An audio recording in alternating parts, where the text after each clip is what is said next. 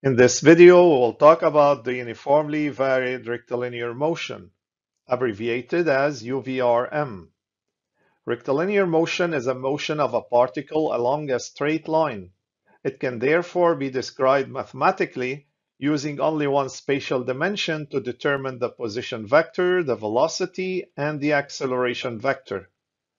The varied rectilinear motion is a rectilinear motion with non-zero acceleration or variable velocity.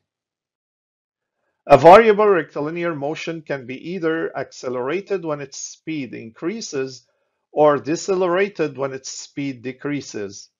When it is accelerated, vectors a and v have the same direction, thus a scalar v is positive, which leads to ax vx is positive and means that ax and vx have the same sign.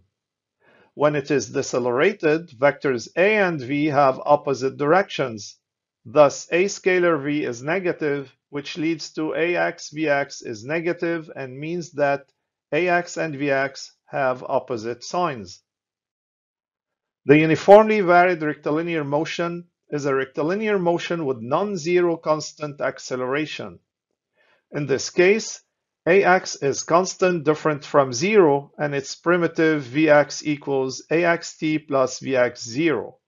And the primitive of vx, x equals half axt squared plus vx0t plus x0. The equation of Vx gives t equals Vx minus Vx0 all over Ax.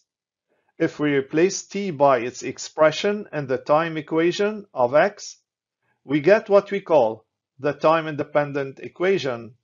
Vx squared minus Vx0 squared equals 2ax into x minus x0 or delta x. This motion can be represented by the position-time graph where x satisfies the equation of a parabola. We will not be showing the other cases in this video. For the acceleration time graph, the function ax equals constant is a straight line above and parallel to the t-axis when ax is positive and below and parallel to the t-axis when ax is negative.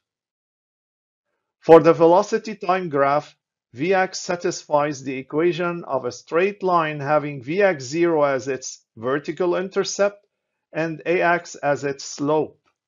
Therefore, we can have 6 cases depending on the signs of Vx0 and Ax. Thank you for watching.